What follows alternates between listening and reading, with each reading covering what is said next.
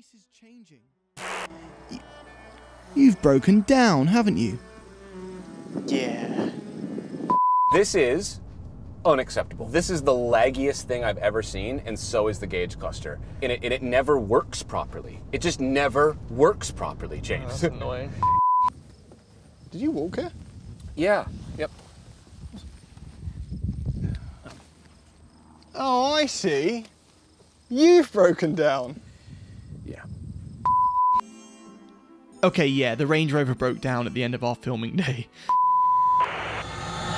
All right, so let me get this straight. Despite our history with JLR, you've actually gone and bought a used one for us to live with. But I've been clever because this one is on a fresh engine. That just means it's on its second engine, Thomas. Yeah, I know. Which already has a check engine light.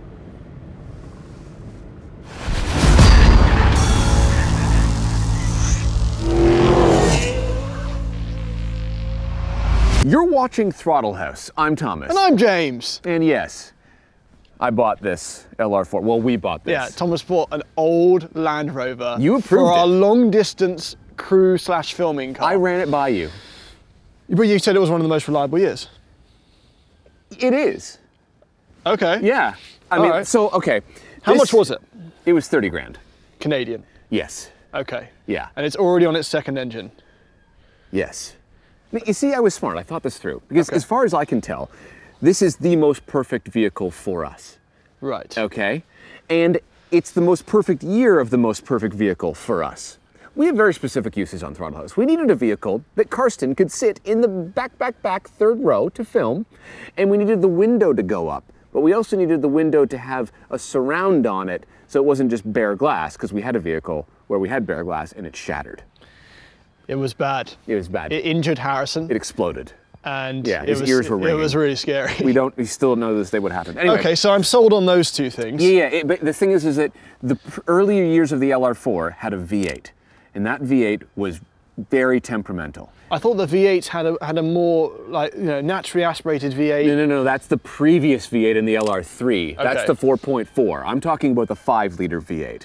Okay. Not reliable. What was wrong with them? The timing chains would fail and the engine would die. Right, okay. Yeah. And what happened to the previous engine of this one that's the 6? The timing chain failed and the engine died. And long may that engine rest in peace. Now the beating heart of this 2016 LR4 is yet another supercharged V6 engine, but with barely 4,000 miles on it. And yes, it is brave to buy an older JLR product, but did not Hannibal exercise bravery when crossing the Alps? Did not the soldiers of World War II show courage in the face of evil when storming the beaches? We chose to go to the moon, not because it is easy, but because it is hard. Thomas. Yeah, okay. And if by accident we are misinterpreting bravery for stupidity, well, learn from us. Let us be your guinea pigs. And allow me to explain a little further why this is the choice I made, unilaterally. If you're new to Throttle House, we do car reviews, track tests, and quite a lot of messing around. So subscribe and enjoy the show. Okay, so just to recap, you're telling me that I'm driving a ticking time bomb at the moment. No, well, yeah, but we just reset the clock. On the time bomb? Yeah. I guess that is the best case scenario. Yeah, you want to be at the beginning of the ticking. Yes, exactly. See, I've thought this through. It is quite a good engine, though. It's a 3-liter supercharged V6. You know, as I said, they went away from the 5-liter V8. 340 horsepower. It's pretty substantial. That's not bad. That's not bad. And I like supercharged engines, and, and Jag used to do these all the time. Yep.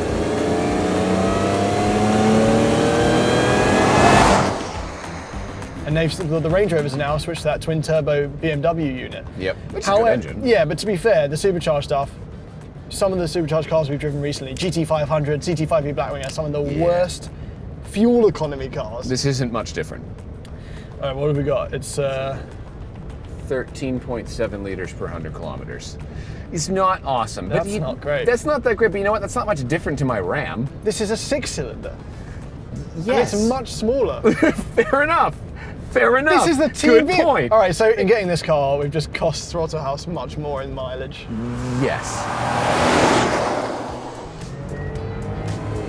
It moves this big lunk of steel pretty good, right? I just don't want to stress the engine, man. Like, Yeah, no, fair enough. Yeah, no, fair enough. A third engine, this thing's going to do great, but we're the second right now. And full disclosure, there was actually a check engine light which we cleared, and the codes were they were numerous and severe. This morning, he's talking about this morning. This morning we did this, yeah. That was real. That was real. Yeah, I think the codes we got were it was running a bit rich. So yeah. But then, anyway, but then we did open the engine bay. And oh right. And there was a small rodent nest. Yes. It's been there for an indeterminate amount of time. Right on top of the engine. Yeah. Under the heat shield. Where there is a sensor. By the sensor. Yeah. So we don't know if that's the cause, but it hasn't come back on, so that's a good thing. That poor rodent. Yeah.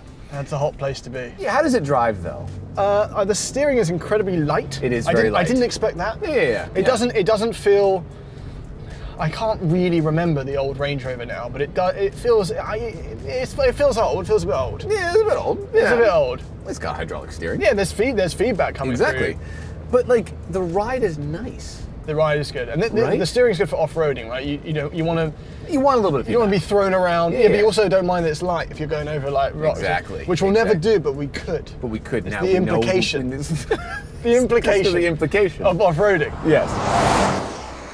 We got all of the different off-road modes down here, right? It's all the classic ones: grass, gravel, snow, mud, ruts, sand, different air suspension, ride heights and stuff. Never gonna use that. Never gonna use it. I'm never ever gonna use it. But you can. But I can, and it's nice to know that it's there.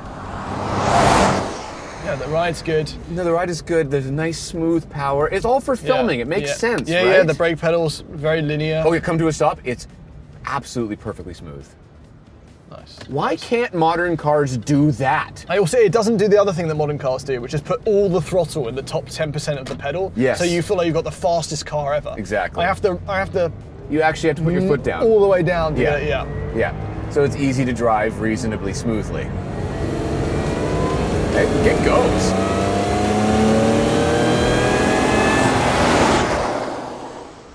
It does go. For now. And the more I drove it, the more I understood Thomas's decision. And he did say he looked at other 3 rows that had a rear window that opened, but this was the favourite. And I get it. Even the ride is smoother than something like the new Lexus GX we just tried. Thanks to Land Rover's integrated body-on-frame, it doesn't exhibit the same level of vibrations coming into the cabin. And that softness has its drawbacks, like it does not feel like an athlete in the corners, but overall, in order for there to be balance in the world, which in this case means something to counter the horrendous reliability, it kind of drives well enough to justify it. Feels good. You know what I mean? It feels Yeah. instantly nice. Yeah. Yep. Well, we drove that old Range Rover and we were like, wow, Yeah. this is nice, never gonna buy one. It would be stupid. And then you did. And I immediately bought one a couple weeks later. And in fact, in order to not buy one of these, we did buy something before it. We did. Yeah. There you go. Nicely done. Nicely done. Good backup camera too, eh? Terrible. It's terrible. Absolutely terrible. Yeah. No, I know. Okay. So that right there is our Pilot that we still own. Yeah, we bought a Pilot. We never even told anyone that. Yeah, we bought this to We use. were ashamed. You want to know why we're ashamed? Because honestly, it's kind of crap. It's really not that good of a vehicle for us. We wanted it to be good. We did. It fulfilled the same requirements. The 3-row, the hatch that went up. Yeah, but then the glass exploded, the ride was crap, and it kept not starting. So... Well, first of all, there's a little bit of a pay difference. How much did you pay for this? It's like 12 grand. 12, okay. So Maybe a little bit more than that. that's a third of the price. The air conditioning wasn't even working when we came in, and it's got more mileage. The issue is... And to be fair, it's still on the same engine. Right? And then we're changing the bar here. I'm telling you that this is the move. It's the move. But you know what else is the move? Is this. How cool does this look?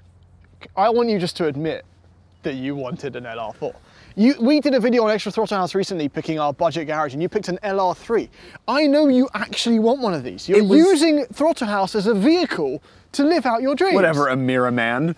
I'm here to save no one and pay luxury tax. Yeah, exactly. No. I think that this is the last great looking Discovery. It's called the Discovery 4 everywhere else, but it's an LR4 here. I don't know why. Yeah, that's a shame, because I feel like, everyone talks about the Tacomas, they're the tacos. These are the discos. The discos, it's cool.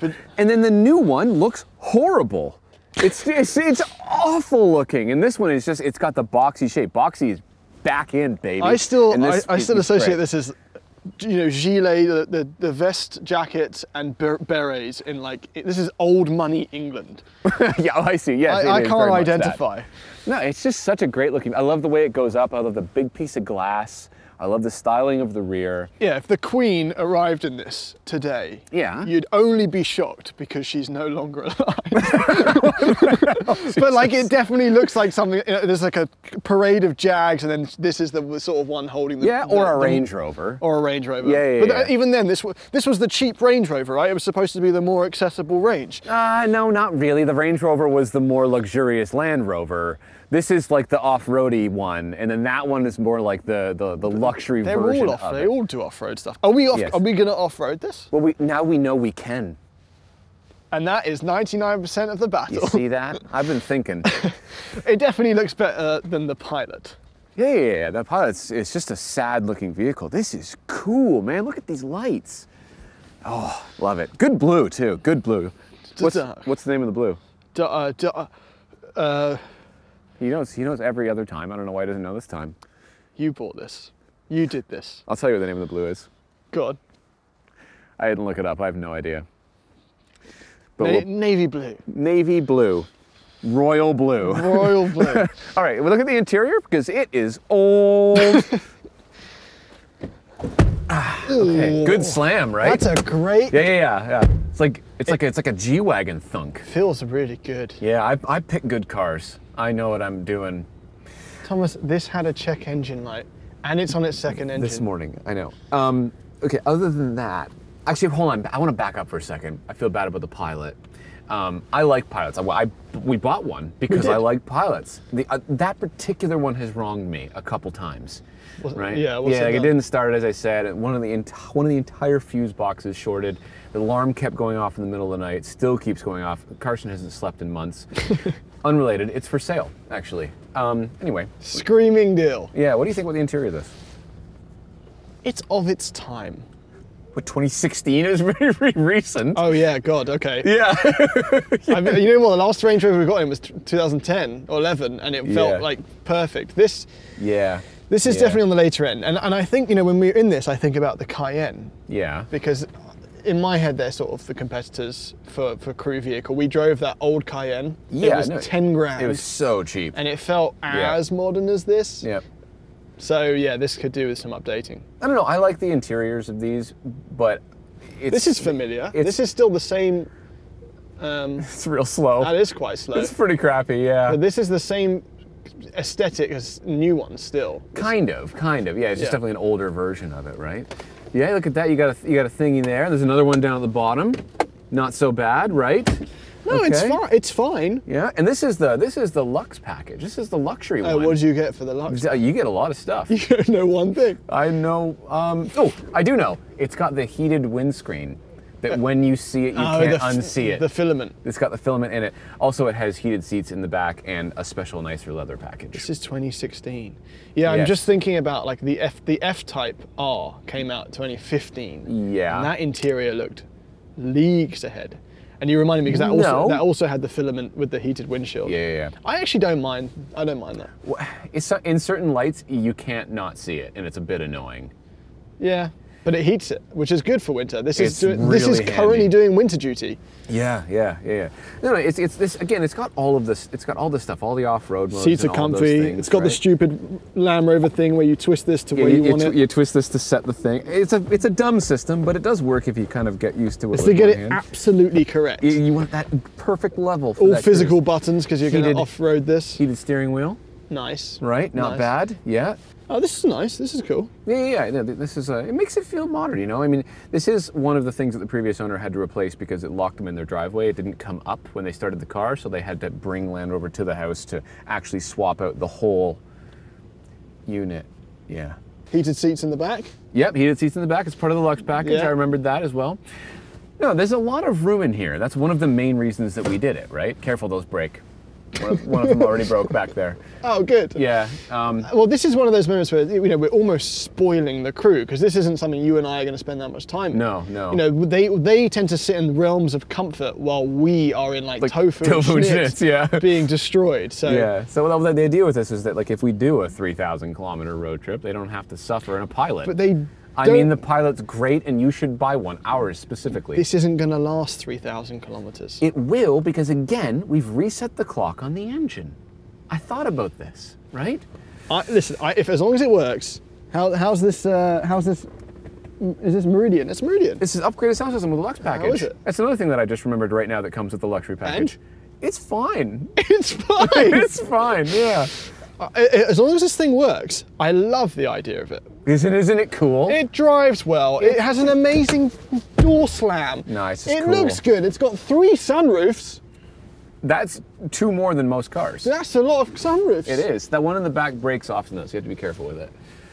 And they're real expensive to fix. Well, that's the thing, isn't it? Repairs for this are not going to be the same price as repairs for a Pilot. No. But we're starting with a reasonably clean slate. Yeah, but I mean, other than the fact that it's horrendously outdated, the backup camera sucks, and the parking sensors don't work, it's actually quite modern feeling. I heard the lie coming out of your mouth there. Yeah. It's good. It's good. We should go to a conclusion now. Okay. Okay. Despite our jokes at the beginning and throughout, it does seem like Land Rover might be on an upward trend with reliability, and we've heard of new Defenders covering fantastic distances with 0 issues. But unfortunately, that newly forming reputation doesn't extend back to 2016, as immediately after this shoot, our LR4 started running really rough and threw some more codes. And after diagnosing it as damage to the high-pressure fuel pump, which is attached to the actual engine block, and after learning these engine codes were actually present immediately after the engine swap was completed at the dealer and never fully resolved, naturally, our request for repairs to be done under the still currently active 1-year engine warranty were flatly and categorically denied. Thank God. We would have been uncomfortable if a warranty was easily and unquestionably honored at a dealership. Anyway, Clarkson Fine Cars came through and fixed her up in a jiffy. So to make sure this doesn't happen again, please join us in a prayer. Our Land Rover, who art on the side of the road, hallowed be thy name. Thy AAA come, thy engine replacement be done, on earth as it is in heaven. Give us this day our extended warranty, and forgive us our purchases, as we forgive those who hold our purchases against us. And lead us not back to the dealership, but deliver us from check engine lights. For thine is the luxury off-roader, the supercharged power and glory, forever and ever, **. Amen.